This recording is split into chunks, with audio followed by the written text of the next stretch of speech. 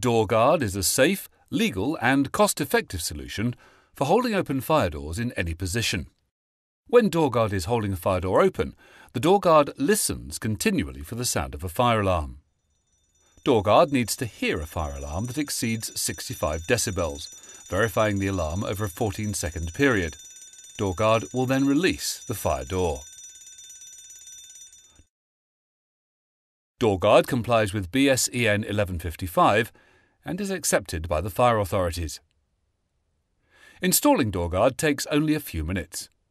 It's completely wireless and battery-operated. Firstly, open the top compartment of Dorgard using a screwdriver and install the batteries.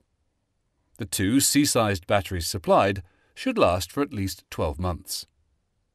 It is recommended that fire doors are closed at night.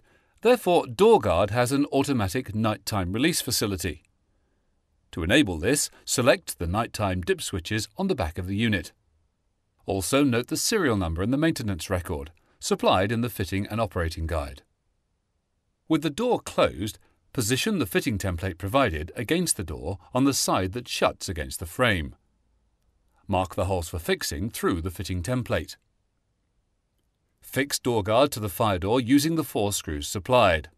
The correct position is when, with the plunger fully retracted, the door can swing free, and with the Dorgard plunger depressed, contact with the floor or floor plate holds the door open. 12 hours after install and every 7 days after this point, Dorgard will self-test. Should Dorgard detect an internal fault, it will sound a warning tone and fail to safe, closing the door. Next, fit the floor plate in a position that's in line with Dorgard.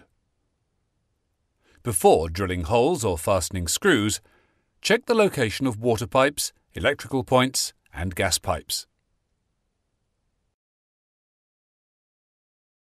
Open the fire door to the desired position, stand sideways to the fire door and press down on the plunger to hold the fire door open.